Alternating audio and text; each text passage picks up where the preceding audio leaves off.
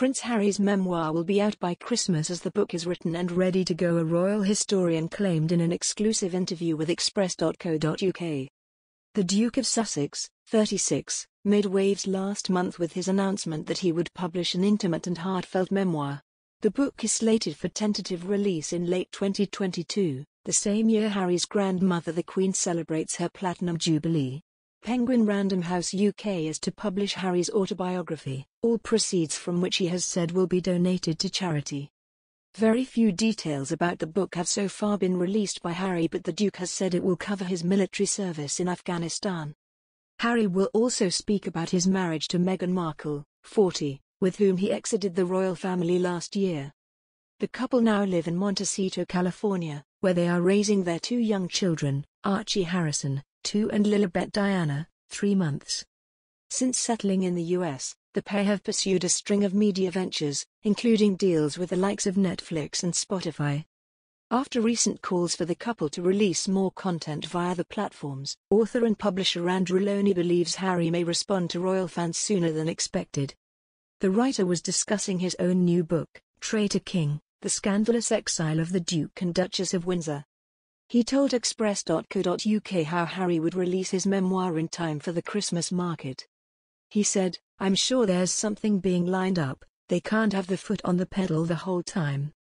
He's got his book about to come out, these things are being developed, so I suspect they are not sitting on their laurels.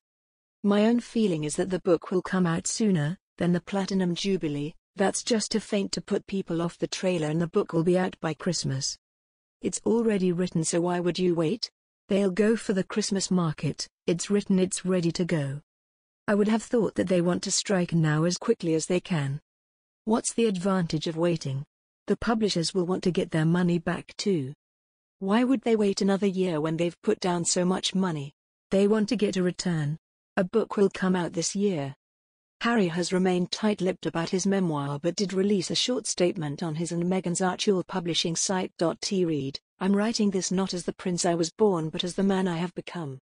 I've worn many hats over the years, both literally and figuratively. My hope is that in telling my story, the highs and lows, the mistakes, the lessons learned, I can help show that no matter where we come from, we have more in common than we think.